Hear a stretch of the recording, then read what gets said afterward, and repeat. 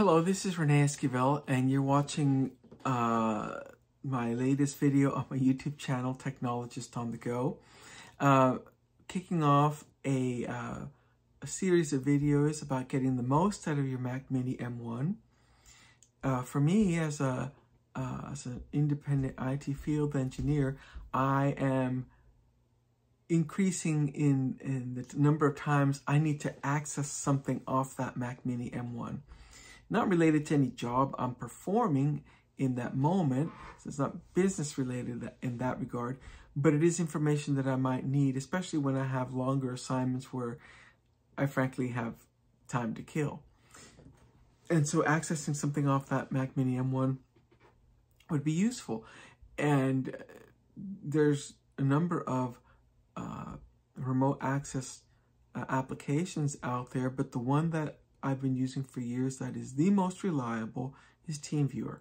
It's the fastest, has the best quality, it's the easiest to use, and when I have clients that use that, I know we're going to be working just fine.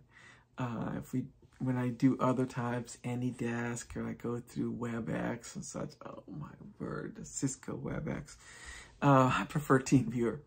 Okay, so let me show you how to set up remote access so that when you're on the go, whether you have your iPhone or your iPad or a MacBook Air, MacBook Pro, or even a Windows phone, Android phone, or Android tablet or a Windows computer, you can access your Mac Mini M1 remotely. Well, you can access anything that is running Teamviewer remotely, but this is all from the perspective of the Mac Mini M1. So let's get right into it, and you'll see what I'm able to do, and hopefully it'll help you.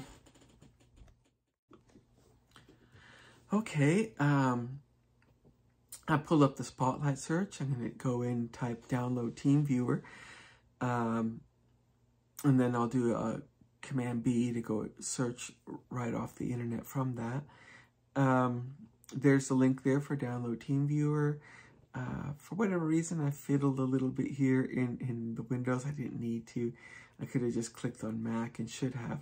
So you'll see me do that in just a moment. There we go.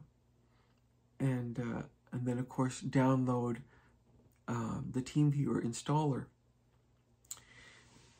Now,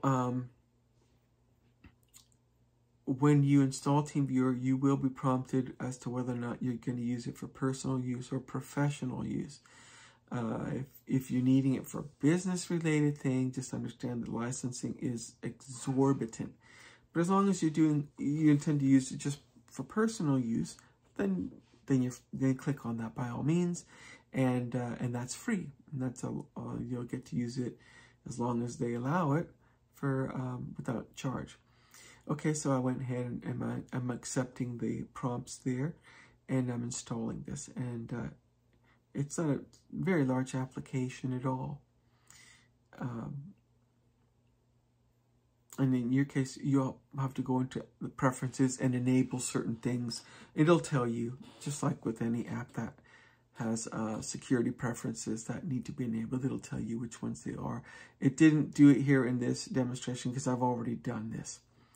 Okay, now I'm logging in with my Teamviewer login and password. You would click Create My Account and set that up.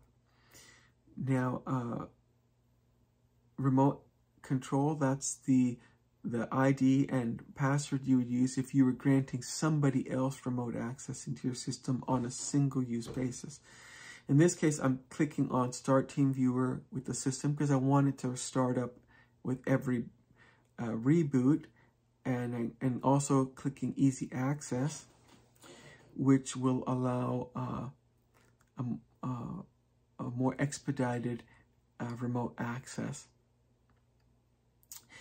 I'm just going through some of the settings here so you can see them, but those two that I checked are important. I'm also scrolling down here to see that I've granted full access. There's 3 areas down there where that needs to be set. the main thing I'll be coming back to is there in the section you see for personal password.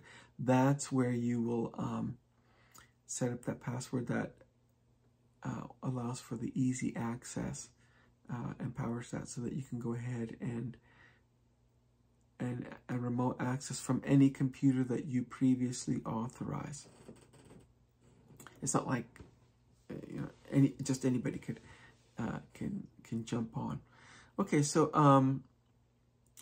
now you can see that I have my Mac Mini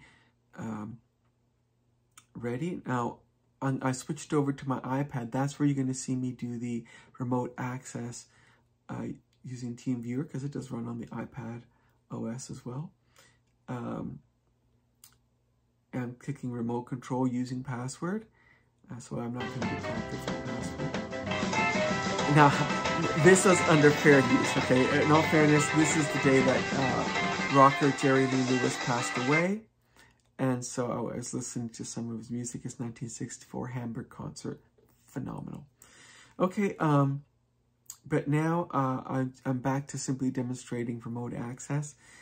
And here you could see me with the iPad side by side to the Mac Mini M1 and using the Apple Pencil. Of course, I'm moving that window around the screen there, just showing you that how that remote access works. Now you see I have a USB-C to HDMI adapter, and that's what I'm actually now using for the HDMI display into my monitor. I'll show you why in a moment. The Mac Mini M1 does go to sleep after, I think I have it set for 20 minutes. The problem I was having though is it wouldn't come out of that sleep mode. Not unless I was physically decided to tap on the keyboard and have it do that, but it wouldn't respond or wake up getting a network signal coming in, which is how it will be when I'm using Teamviewer. And I did research. I tried a number of things. I double checked my settings, and as it turns out, it's whether it's called a bug, it's a bug.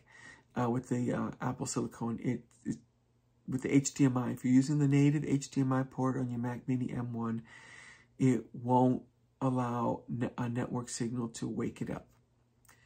But, oddly enough, if you use a USB-C to HDMI adapter or USB-C to any other type, VGA or DisplayPort, or DVI, it will. And so I took one adapter that I use, and I'll post a link to it in my description. And but using that USB-C port for my HDMI signal, that works just fine. And that is what allows me to remote in, and it is wonderful when it can be 40 miles away or even further, and I can access this Apple Silicone easily with Teamviewer. And the Mac Mini M1 wakes up as it's supposed to when the incoming network traffic arrives. Okay, so there you have it. I think that there'll be many of you that once you try this, you'll start to see the realm of possibilities, things that you can do that you just kind of accepted that you couldn't do remotely. Well, now you will be able to access this powerful machine, and you'll be able to do it from your phone even if you need to. Not as easily as using an iPad or another laptop or computer from some other location, but you can. And that's the thing, you can.